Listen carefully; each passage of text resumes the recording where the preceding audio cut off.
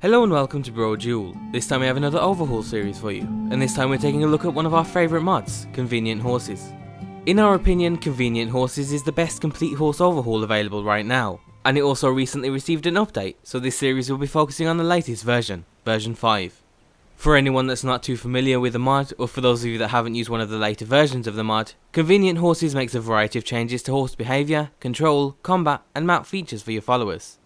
It also adds things like new horse equipment, including saddles, horse armours and a few other tools. This episode of the series will focus on the new horse controls, including the new mechanics and features added by the mod. The next episode will focus on combat and equipment, and then the final episode of this 3-part series will focus on horses for followers. So let's jump straight into it. Convenient Horses only requires two things, and they're SKSC and Sky UI, which most of you probably have installed. Apart from that, installation is as easy as any other mod. As you might imagine, one of the mod's main aims is to make horses more convenient. In the vanilla game, when you mount a horse, it removes your ability to perform various actions, like talking to NPCs, looting, and until the 1.6 patch you also couldn't combat your enemies. However, Convenient Horses aims to fix all that with a variety of new controls that not only let you have more control over your horse, but to also give you more control over your character while you're mounted. In the mod menu you'll be able to apply 6 new hotkeys for various controls. Alternatively, if you're using a controller, you might want to opt to use the multi-tap system, where instead of extra hotkeys, you need to tap A on your controller a certain amount of times to use each of the new features. The new features include being able to fast dismount, which involves you jumping off your horse without the usual delay caused by the long dismounting animation. It works great for when you need to quickly hop off to deal with a threat, or if you just prefer to always use the fast dismount feature, then you can toggle it on in the mod menu. You can also now tell your horse to follow you, which when pressed plays a short fitting animation.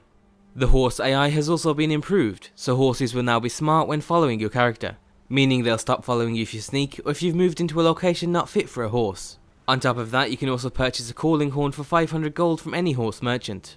Once purchased, you'll also receive a power that you can use at any time to summon your horse from anywhere in the world. It also comes with a fitting animation, and it'll even auto-mount your horse too, which is a nice touch. Alternatively, while on your journey across Skyrim, you could also learn a new horse whistling spell which you can use as an immersive way to call your horse from afar. The other controls include the ability to talk, loot and harvest while mounted. It works exactly as you'd expect it to, and as you can see from the circles on screen now, if a person, item or corpse are within the grey circles, then you just need to press the assigned hotkey to perform the appropriate action. However, if a herb or other harvestable material is within the bigger green circle, then you can press another hotkey to harvest the item. While that might not seem like it'll have a huge impact on gameplay, the features work extremely well, and it means you can seamlessly pass through towns like Riverwood, Falkreath and the other open cities freely while on your horse. So now you can accept quests and be swiftly on your way. And finally, the last bit of horse control comes in the form of a new horse inventory, which you can also access via a hotkey.